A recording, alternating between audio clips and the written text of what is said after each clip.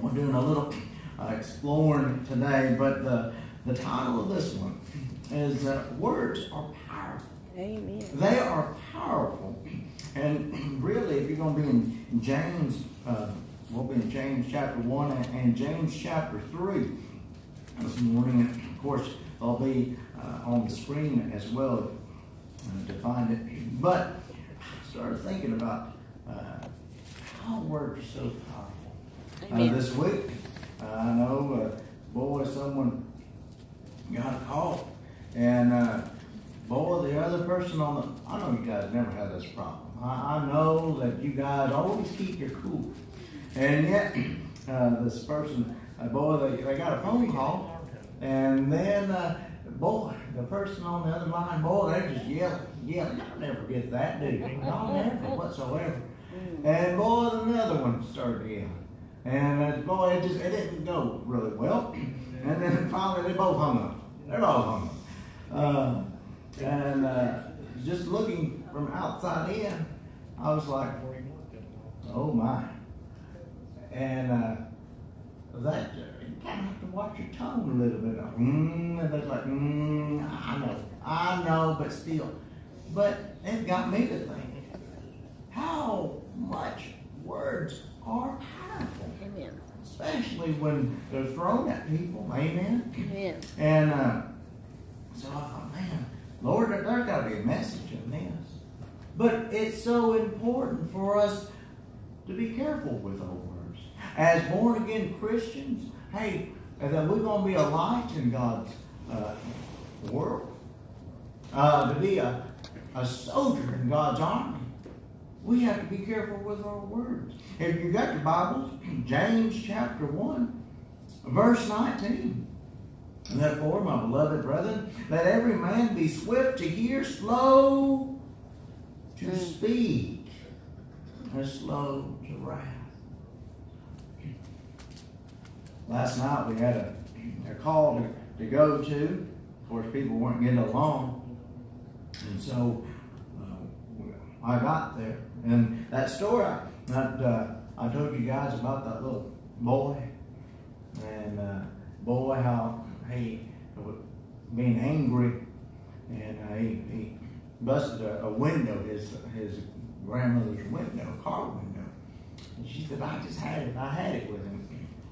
And the story, I said, well, okay. I said, I'll tell you what. I said, let me show you where you're going to go if you don't change your ways. So anyways, I took him to the jail, and I let him look. I said, do you want to be in this place? And boy, people in there, boy, they started yelling and screaming and you know, got his attention. And afterwards got done, he said, I don't want to be there. And I said, I hope and I pray. I said, I hope you change your ways. I gave him some encouraging words. I said, if not, I said, 4 years will go by fast. I said, 4 years will go by fast. Trust me. And as you get older, life, y'all know it will go by faster and faster. I said, and if you don't change your ways, you will end up in this place. I said, you're sharing things with people. I said, you don't have your privacy. I said, somebody's always watching. Well, I started thinking this week, I said, I wonder how he's doing. I gave him my number. I said, hey, if you need me, call me. And I just started, he was on my heart this week. And I was like, man, I wonder where he is. And I said, I wonder if the words I gave him was encouraging. And well, last night we had a call. People weren't getting along. So we arrived on the situation, and the party skedaddled. You know, there's still some people there. They told us what was happening, and all of a sudden, the boy came around the corner. He had a smile on his face. Said, "Do you remember me?" I said, "I sure do." Reached out my hand. I shook his hand. I said, "How you been?" I said, I've been thinking about you. He said, "I'm doing better." I said, "Really?" I said, "Well, how's school going?" "Well, school's not doing too good. I've been in real trouble, but I'm changing." I said, "Are you sure?" He said, "I am." He said, And he said, I'm trying to get things happen, over in this state. And he said, that one got dropped. And I said, well, that's the grace of God, And he said, but I'll tell you what, he said, he told me a little scenario. I said, man, what did we talk about last time we met? No, he said, I'm going to straighten up, and I am. And he said, I said, well, how's your grandma? And she said, oh, she's doing good. And I said, well, how's the window? He said, I'm straightening that out too. Doing some chores around the house. I told her, I said, Bill. So he said, I'm straightening up. I'm going to do a lot better. I said, I hope so. He said, your words encourage me. I said, really? He said, I don't want to end up where you showed me. And I said, well, stay in there. Stay and get your education. Do what you need to do. I said, if you want to, you can always leave this town after you graduate from high school, go to college, or do whatever. Make a difference in life. And he said, oh, I am. He said, what you showed me. So we were able to talk a little bit. Like I said, there was 4 officers there, so I was able to put him aside and talk with him. But yet, how we need to be swift to hear and slow to speak. Sometimes our mouth just needs to be closed. Because words are powerful. Are they going to be encouraging, or are they going to downright push someone down? James chapter 3, verse 2. You know where we get our words from? If you ever, hopefully you don't, but if you ever got rid of your tongue, it's hard to talk, isn't it? But how it's so important. Verse 2, for in many things we often all, if any man offend not in word, but the same is a perfect man, and able also to bridle the whole body. Behold, we put a bit in a horse's mouth, that they may obey us, and we turn to their whole body. Verse 4, behold also the ship, which, though they are great and big in size, they are driven by a fierce wind, yet are they turned about with a small rudder, whithersoever the governor listeth. In verse 5, here we go. Even so the tongue is a little member, but boasteth great. Behold, how a great matter of a little fire kindled. Verse 6. And the tongue is a fire, a whirl of iniquity. So is the tongue among our members. That is, defileth the whole body, set it on fire of the course of nature, and it is set on fire as hell. Isn't that amazing that what your words, when they leave your mouth, can you ever get them back? Now you can apologize all you can, but let me ask you something. Can words hurt? Yeah, they can. Have you ever maybe gotten a long time, or you just out doing your task, and all of a sudden, oh man, I remember so-and-so said something to me. Wasn't very nice. Y'all remember that? Or maybe a child of their parents being mean to them, and yet they remember years down the road. Oh, I remember what you said. How our words are so powerful. They're so powerful. They can either bring someone up, encourage a little child, amen, or yet they can beat them up. What we say and what we do makes a whole lot of difference. Like I said many of times, boy, click, click, I'm going to take you somewhere. And let me tell you something, I hear the words are coming out left and right. And then all of a sudden, down the road, I get to see them again. Man, I apologize. I shouldn't have said what I said. Oh, that's all right. No, you don't understand. I said, I do. He said, not he or she. I needed that. There's many times people said, hey, I needed something to wake me up. Or whenever they come, I remember I was an animal control officer dealing with a dog.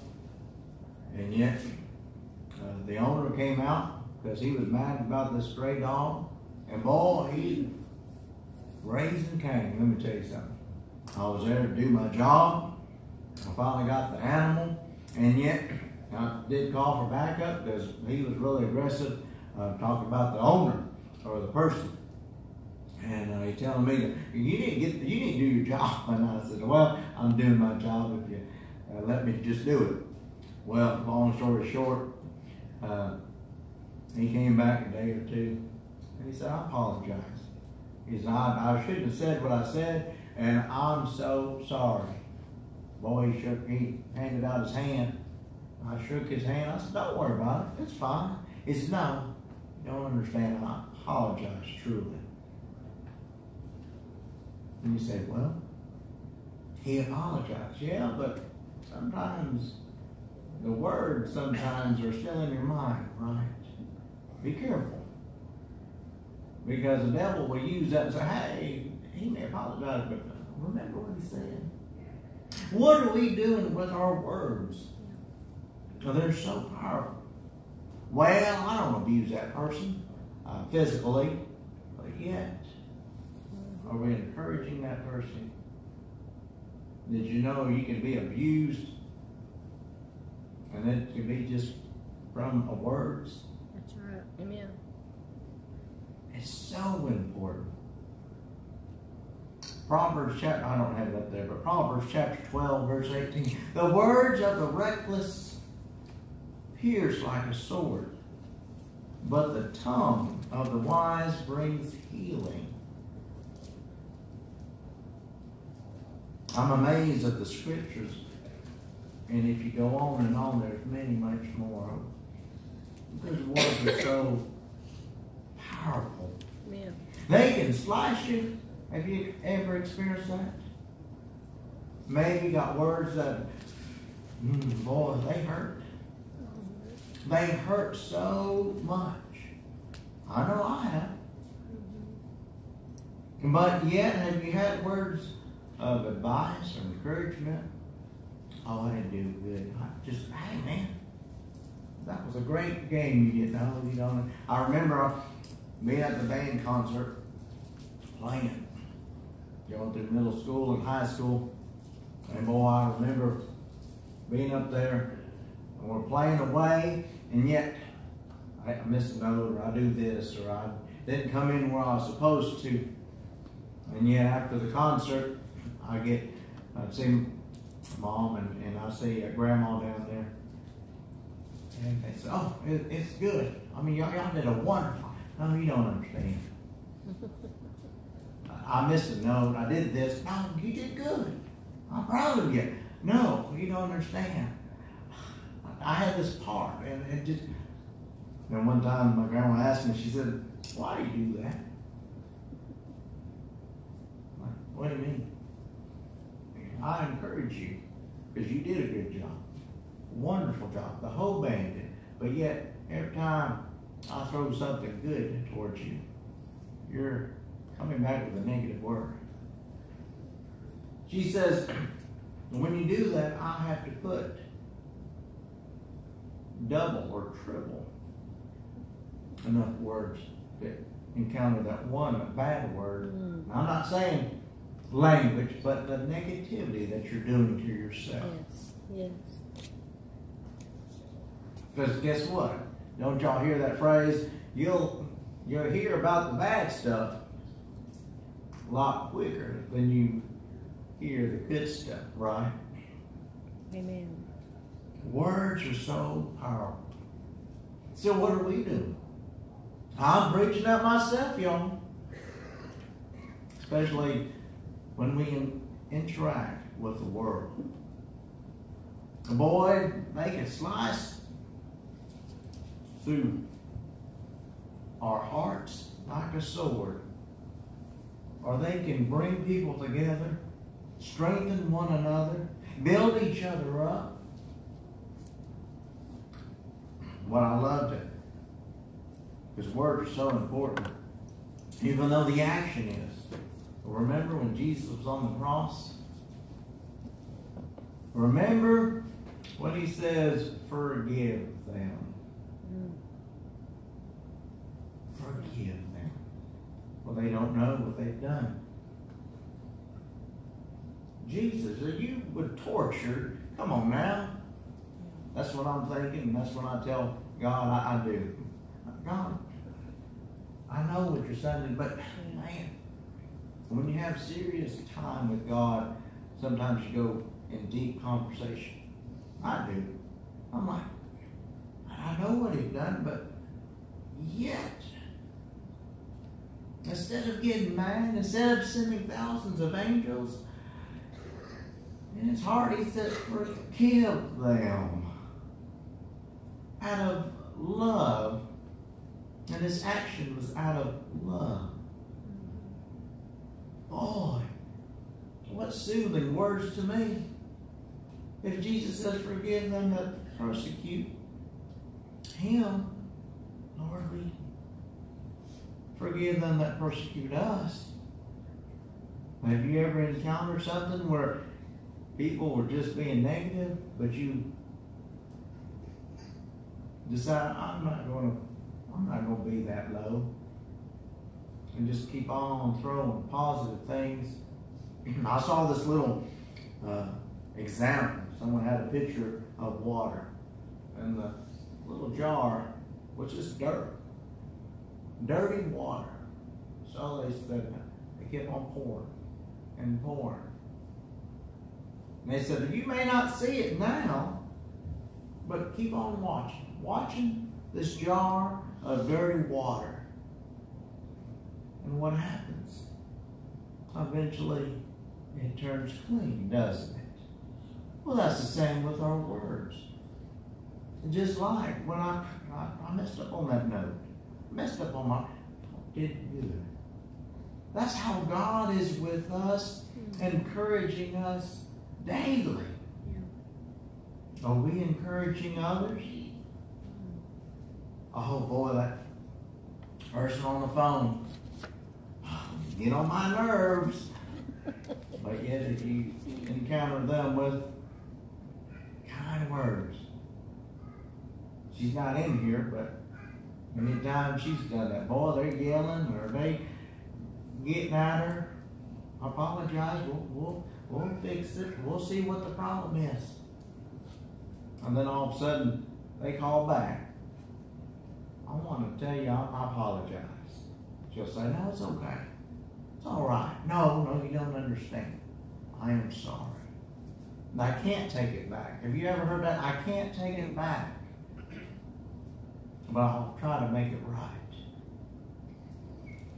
What God tells us to do, be slow.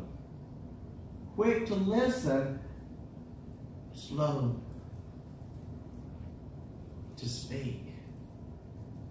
Judy, that's so hard. It's so hard to do. I know it is.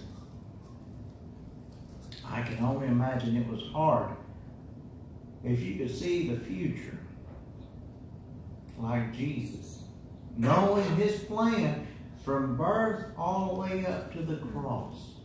He knew what he had to do, and he did it.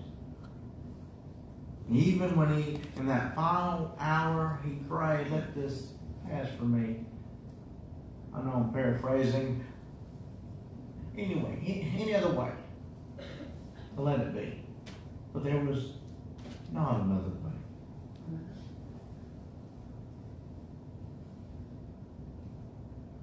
Words are powerful. Either they encourage one another, strengthen as a family, or they can destroy and break each other. Let's pray.